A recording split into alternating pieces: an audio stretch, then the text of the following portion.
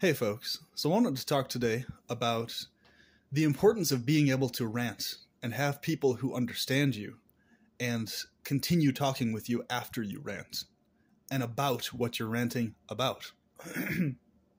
This is another thing that really fucking pisses me off about the majority of people most of the time, mainstream society. It's like many people have this fucking auto freeze up mechanism or state to where the brain will fucking tune off to what the topic at hand is, to what a person is ranting about, and they'll get all scared like a deer in headlights, all freaked out, not even being able to process why you're fucking pissed off about legitimate shit, and that you're talking amid the rant about how to fix stuff. You're not just only ranting, you're talking about the actual solutions that you're going to implement, and then you are in the process of implementing. But at the same time, you're talking about what pisses you off. So many people have this fucking autopilot thing where, oh my god, expressions of anger, I can't stand that. Oh my god, expressions of anger, I can't stand it. Ooh. It's like, well, the reality of life is reality is fucking hellish in this world, and there's insane fucking horrific shit going on all the goddamn time. There's a lot of fucking legitimate stuff to rant about and to work on fucking fixing. Things aren't just hunky-dory or just okay or dandy or fine. They're not. So if a person can't handle someone else needing to rant about very important shit, then they're a weak-ass motherfucker is what they are. And they're also a person living in a fairy tale land as well. If they can't tolerate or withstand legitimate rants about legitimate issues. So having outlets on YouTube like this, the ability to rant to each other about these important things, is so fucking important because we actually can and do get stuff accomplished via ranting. What it does is it stabilizes you emotionally. What it does is it allows you to feel sane and relaxed and calm. It stabilizes the nerves. You notice that if you're a YouTuber, an antinatalist YouTuber, when you upload videos, it really does contribute to a sense of calm in you. You probably notice the same thing that I do, because you have people that you're able to access throughout the world who actually respond and reciprocate with the feelings that you're feeling. God, that is so fucking important. And it's very fucking therapeutic. So having an outlet as an antinatalist cannot be overestimated. It is so absolutely essential and important to have that as an antinatalist, especially if you're someone who is very intensely empathic and you really feel strongly about things. In other words, if you're a real person, real people feel strongly about what they feel. They feel intense. Whatever their feelings are, they're intense feelings. If you're a real fucking person, a genuine person, your feelings are always going to be intense feelings. Whether they're happy, sad, angry, whatever. They're always going to be intense because you're fucking real. You're not this NPC robot who has very dulled down feelings or has dulled down empathy. No, you're a legit, real, genuine person. So, that's then the thing with me. I've never been able to relate to most people on this. Like, if somebody's ranting about something legitimate, and I've run into many cases about this, I'll be the one sitting there, listening to them, and actually confirming their points, and talking to them about how to actually fix stuff, and working on validating what they're pissed off about. Whereas other people around me will just kind of be flickering out, trailing out. Oh, let's not get into the drama. No, let's try to avoid the drama. Well, let me tell you something. Life is fucking dramatic as a motherfucker. And it's always shoved down your throat and in your fucking face 24/7. If you haven't noticed, And so this is my awareness at all times. It's like people need this outlet to be able to rant about legit shit that needs fucking fixed and solved and stopped. Because the majority of issues that are going on right now, they're human-caused and human-fixable. You have nature by itself causing issues to plants and animals and, disease and old age and all that bullshit that keeps going on outside of humans, which is stuff we're gradually coming to fix to some extent, in many cases anyway. So the point being is if there's any solution to any of this shit, it's going to come from humans working together as a team and actually getting the shit fixed.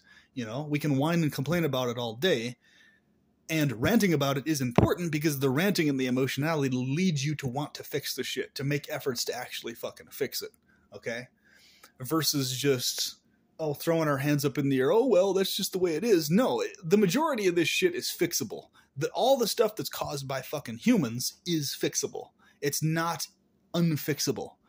And this idea that people have that it's completely fucking unfixable entirely, well, if that's the concept and that's the viewpoint, well, of course it's going to remain fucking unfixable. God damn it. You know? So, you know, even if we're at the point where climate change, and many are saying this, that no matter what we do, it's literally irreversible at this point, we can still focus on innovations that allow us to live basically as if we're living in space on Earth and ensure pleasure and ensure ease of passage from this world out of it, painless passage out of this world, pleasure-filled passage out of this world, those kinds of technologies.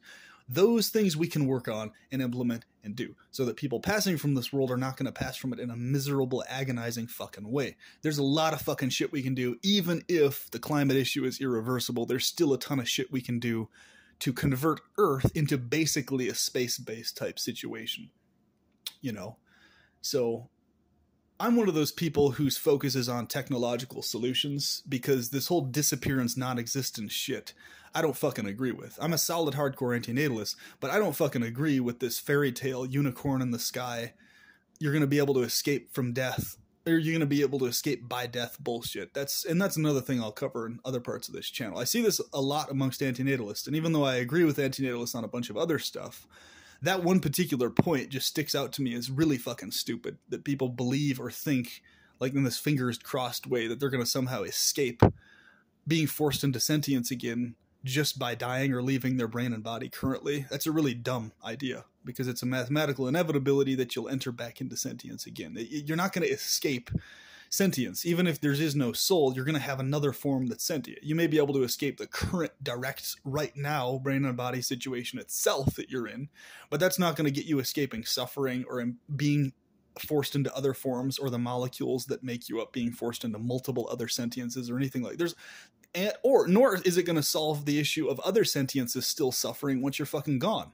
You're basically just leaving the rest of them to rot with that psychology.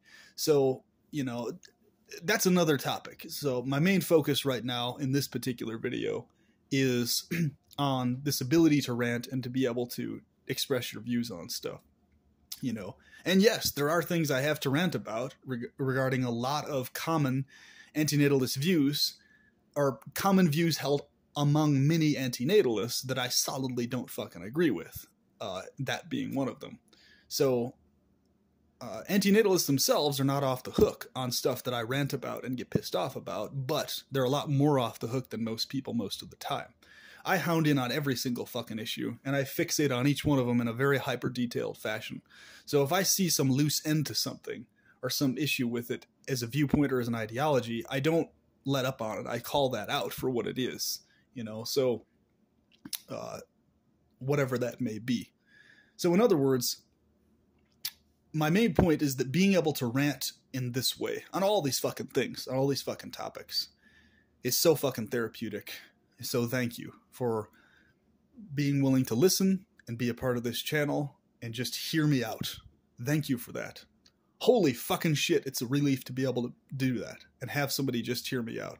I'm so fucking tired of people having this freeze up mode as soon as I want to rant or talk about something or get on some issue that somebody brought up that's fucking abusive or evil or fucked up, and call that shit out and to get it to stop. I'm so fucking tired of people freezing up and not being able to handle me needing to rant about it. That really fucking annoys the hell out of me, because it's like, it should be content focused content. It's like, what is the person ranting about?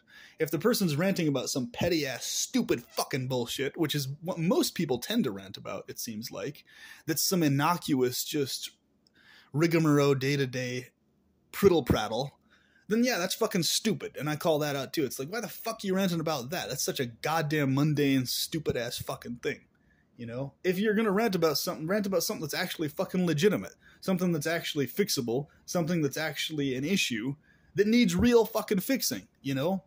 And something that's fucking preventable. Or if it's not preventable, calling out the fucking hypocrisy in an ideology towards it, you know? So, anyway, there you have it. Please feel free to rant and continue to do so in all your videos and on all your channels. It's therapeutic and it's important, and let it out. Let the roar go. Let it flow, you know? Be you. Talk to you later.